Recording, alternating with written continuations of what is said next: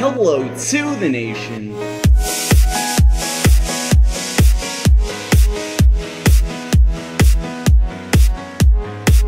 Hello to the nation, Dr. PlayStation Nation here, talking to you guys over a little bit of a Minecraft Redstone tutorial, guys. Hopefully, you guys are having a good day, because I am doing a little tutorial for you guys. Hopefully, you guys do enjoy it. I know it's been a while since I did one of these, and we are here today with the picture frame lock. This is a 7x8x6 picture frame lock, so pretty much you're going to be using your picture frames to lock up stuff. Before we get started, I like to give credit where credit is due. This idea is inspired by a generic B video, which I saw through the Reddit.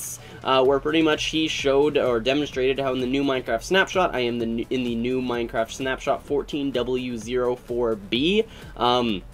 This is going to be the new Minecraft 1.8 update. You guys are probably in it by the time you're watching this, maybe not, I don't know. But I definitely suggest you guys watch this video, check out how to do this, because in the new Minecraft, not only will survival mode it be really cool to have this sort of door, but multiplayer specifically, because if you have factions and you can claim your certain land and stuff like that against people from breaking it, then you can do this super cool stuff. And also this can be used for different things aside from picture frames. You guys can throw dispensers in here if you guys want and fill up dispensers and all that stuff. It's very modifiable. But anyway, with that being said, this is pretty much what Generic B demonstrated in his video. This machine right here, which pretty much if I click it once, the first torch will light up. If I click it twice, the second torch, the third torch, and the fourth torch. This is going to go up to 8 torches and then reset.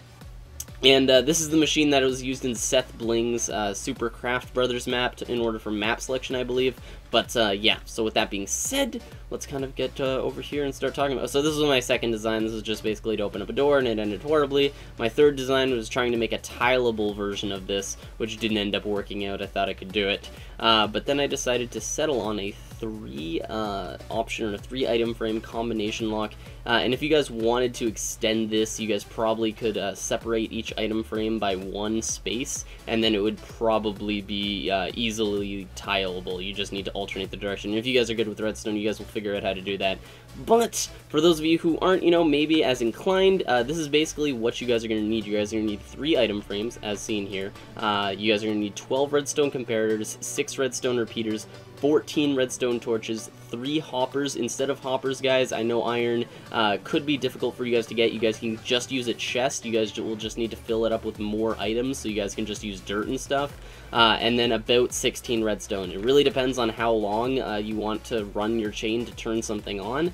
But pretty much for this, guys, it's highly customizable. You guys can change your combo on the fly very easily. But here's my combination. So it's going to be right, down, and left. As you guys can see, I do that, and then this little light turns on. That could be a door, that could be, you know, it could set off a command block, it could do a bunch of cool things. For you map makers out there, it's really cool. It could do a bunch of stuff. So how does this work? How does this kind of work? Oh, like I said, 7x8x6. I could have made it a little bit shorter, but I decided, then it would have had to have been farther back. And also, I liked how the output is forward opposed to backward, because if I would have made it shorter, the output would have been at the back opposed to at the front, and I like it at the front better because it's more applicable to things that you guys might do. So, how does this work? I'm going to go over a little bit of an overview about how it works, how you guys are going to be able to change the combination. So, pretty much what's going to happen is you have these 3 item frames, and each one has a comparator coming out of it. So, these are the 3, that one's the third one, first one, and then the second one's right there.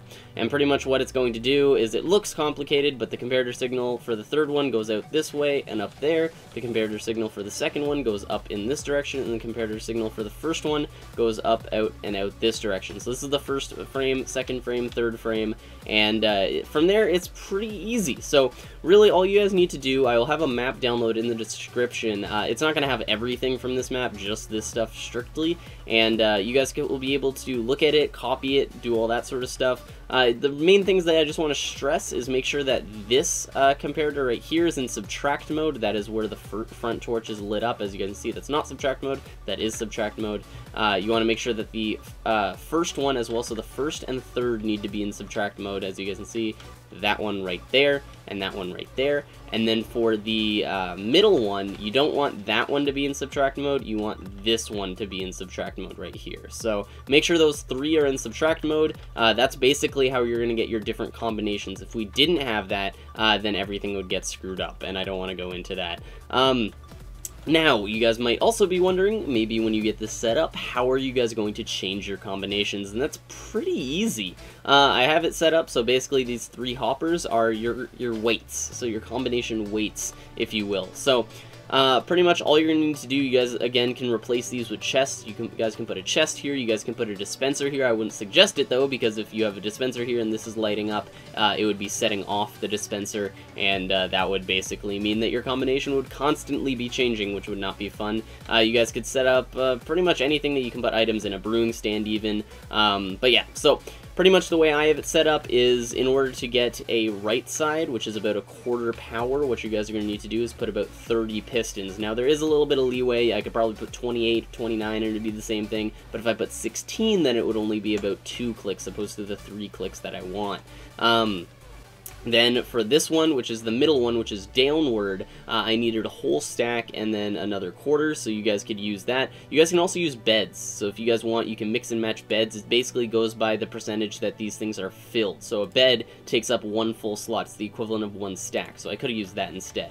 And then finally, for the other one, for the right, it's more power, it takes more power or whatever, or it's a higher output signal. So what you're going to need is you're going to need more items. So I put 2 stacks in there, and it worked out. You guys can pretty much just look at these torches up here and pretty much understand. So if you guys see that torch over there, if I were to flip this over there, it turns on, and then if I keep on turning, it's still on all the time until I get back there, and then it turns off. So that's kind of how it works.